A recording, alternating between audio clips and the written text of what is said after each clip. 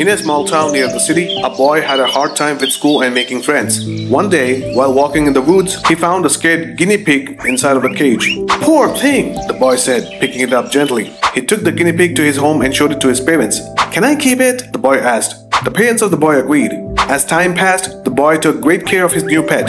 One day, the boy took the guinea pig on a walk. Suddenly, a big scary dog jumped out. The boy got scared and froze in fear. The guinea pig, which is usually shy, squeaked loudly and puffed out his fur to make himself look bigger. "Hey!" the boy shouted, surprised by the guinea pig's sudden bravery. The dog got scared and ran away. "Wow, you saved us," said the boy to the guinea pig.